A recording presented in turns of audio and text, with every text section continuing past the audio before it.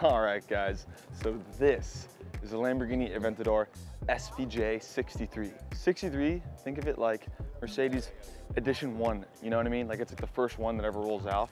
And I think what I've overheard at the Quail the other day is that options package is extra $100,000.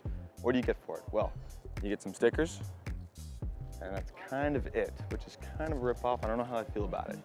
But guys, the car itself, I've driven the SV, not the SVJ, and the SV is like seriously one of my favorite cars of all time. It's so loud, it's so raucous, it's just like, it's just pure Italian flair.